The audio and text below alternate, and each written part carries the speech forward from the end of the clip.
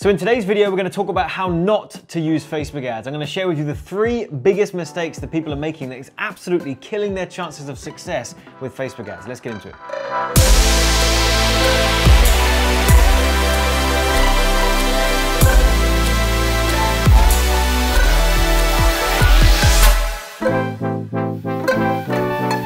So firstly, if you're new to the channel, welcome. My name is Penberthy. I'm the founder of AdClients.com, and we help online entrepreneurs to create, launch, and scale their online businesses. And I'm excited that you're here. And in today's video, I want to do something slightly different. On this channel, we usually talk about the do's. We don't so much talk about the don'ts. So I've got tons of content here on the channel about how to run Facebook ads, how to run YouTube ads, how to build webinars, how to build sales funnels, all that good stuff. You can go check that out on the channel. But I want to share today some of the things that you shouldn't be doing. And it's a little bit of a pet peeve because I see people doing this and I see it and I'm like, man, I know that that ad is not going to work. I know it's not going to get the result that you're looking for.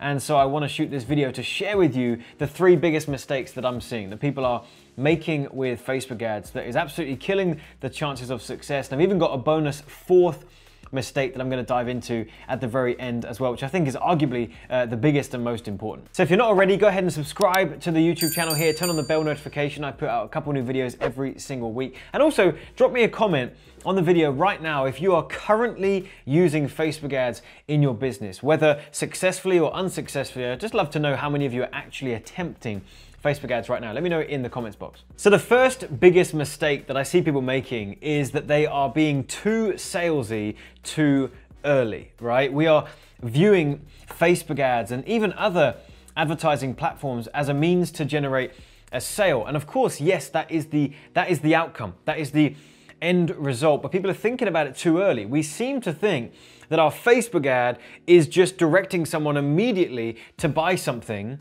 and we need to let them know what it is that they're buying, how much it is, give them that salesy spiel right there in the Facebook ad. If you have a Facebook ad that says something like, sign up today for our dog training course, 50% off, or, come over here to get this, that, and the other. If that copy is leading your Facebook ad, you are being too salesy too early. Now, there is one caveat to this, which is obviously remarketing, retargeting. Okay, that's a whole nother story. If you have already been exposed to someone with your Facebook ad, and now you're following up again and letting them know about the thing that they didn't sign up for and giving them a second chance, that's different. I'm talking about cold traffic. You have to realize that when you are using Facebook ads, that ad has one job and one job only: to grab attention and move them through to the next thing. So in fact, there's probably 2 things: grabbing the attention and moving them into the next step. That's it. You're not using Facebook ads when going out to cold audiences that have never heard of you, your product, your brand before. You're not trying to marry them on the first date. That would be a really, really foolish thing to be attempting to do. You need to take each step at a time. And that first step is stopping them in the newsfeed by grabbing the attention and then enticing them to move forward to the next step. Your sales funnel, your website, your sales vehicle, the consultation you'll offer them, all of that stuff happens after they click from the Facebook ad. So this is really important. Do not be too salesy too early. This, some of the big companies do this. If people are trying to get you to sign up for their credit card or take out an insurance policy, right? You see this all day long. They are just running an ad that just tells you to come get an insurance quote or tell you to come sign up for a credit card. Look, these are huge companies with gigantic marketing budgets, and they are not monitoring their ads as closely as people like you and I, right? We are smaller fish in a much bigger pool in that sense, and so we're more careful with our ad spend.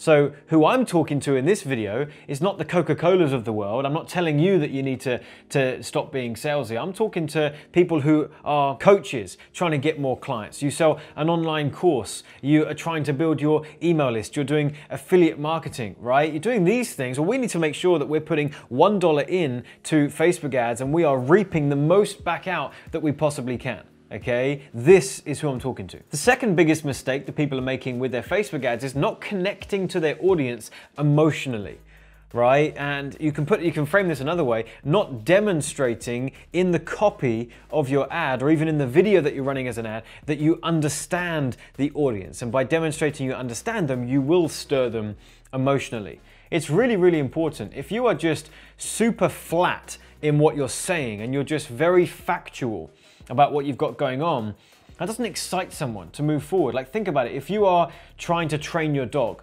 okay, that's something that right now is a sticking point and a frustration for you. If you see an ad that just pops up, hey, dog training, you know, come and sign up for a class, $30 an hour, you know, we'll help you with your dog, right? Like, if you see an ad like that, yes, that's what you need in that moment. So yes, you might be enticed to move forward, but there's no emotional connection there. There's no relatability to that ad or that company or that brand. Whereas if you saw a Facebook ad now, where perhaps it was a story about someone who was struggling to train their dog for the longest time, they started to feel like giving up, it just wasn't working until they figured out this really weird little trick that seemed to work, and they started to do it over and over and over again. And finally, things started to click into place. And now they've got this quality of life with their family and their dog that is way better than they ever experienced. And they got to there from a place of wondering if things would ever change and all this frustration that was going on. Like, if you saw a story or a video or an image that was, you know, a happy family with a dog, and then that was the story in it, like, that would emotionally compel you, because you'd go, man, I can relate to that.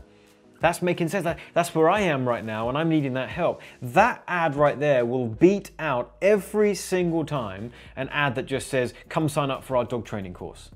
Right? So we've got to connect with our audience emotionally to stir up the pain that they have, because you then have the solution for that pain. The third thing kind of goes hand in hand with point number one, which was not being too salesy.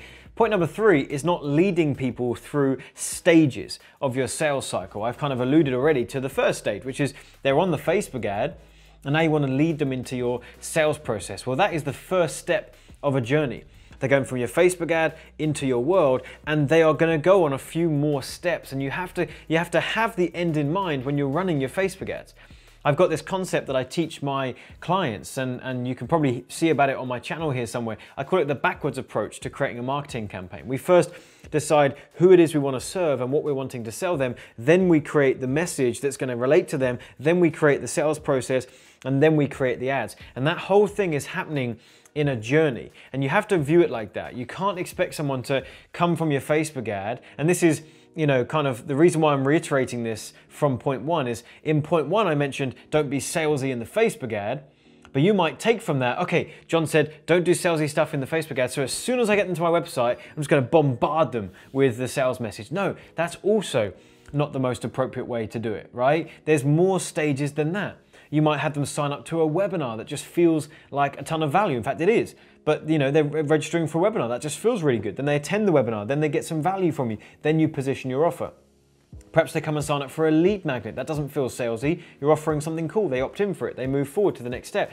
You see what I'm saying? There are stages to this thing. So you don't be too salesy too early, and certainly not in the Facebook ad. Make sure you've got your sales process dialed in, and you know at the right point for your audience, with your offer, in your industry, you know the right point to actually bring out the sales message. And I've also got a fourth bonus point, which again is arguably the most important one, which is biggest mistake people are making with Facebook ads is constantly going on this hunt for the cheapest traffic. My word, like, this is one of the biggest ways to just dig a pit for your business and just throw it in. Like, if you're doing that, you're missing the very fact that ad costs are continuing to go up, and that's going to continue to happen. So if you're constantly in this hamster wheel trying to chase the cheapest traffic, and if you ever generated a lead on your list for $1, well, now nothing more than that will satisfy. You have to get leads for less than $1 because you know it's possible. If you're building your business in that way, you are throttling the growth of your business, and you're actually putting yourself in a very detrimental position, because your competition are going to be crushing you. Because if they can afford to pay more for that traffic, if they can afford to acquire a customer for more than you can, then they're going to win those customers all day long. Don't forget, Facebook is an auction. You are auctioning for that traffic. If you are always putting in the lowest bid, always trying to get the cheapest traffic, you're not only never really going to win over people who are bidding more, you're going to get the traffic that is perhaps not quite as valuable, not quite as qualified, not quite as targeted for the offer that you've got. What you should focus on more is making sure that your sales funnel is profitable. And if it's profitable, you can begin to spend more to acquire a lead, more to acquire a customer, and bring them into your world, because you're making enough money on the back end to make those numbers work. And if you can do that, now you're building your business for scale, not constantly shrinking it and keeping it in this cage. So anyway, those are the 4 biggest mistakes as far as I'm concerned that people are making with Facebook ads. Hopefully that was helpful for you. Listen, if you want to learn more about Facebook ads, myself and my business partner Jabril Agora, we've been running Facebook ads for many, many years now. We spend a considerable amount of money on the platform. Between the two of us, we've spent millions on the platform, and we'd love to help you, and we'd love to teach you what we know. We've put together a free online training that you can check out. I'll leave a link in the description box in the top comment, so do go check that out. I think you get a ton of value from it. If you haven't already, subscribe to the channel, turn on the bell notification to be notified of future videos that we're putting out. And finally, don't forget to hit the like button and leave me a comment on this video if you've enjoyed it. It's the only way that I know you're actually getting value from this, if I see those likes and comments coming in. So with that, thanks for watching this video, and I will see you in the next one.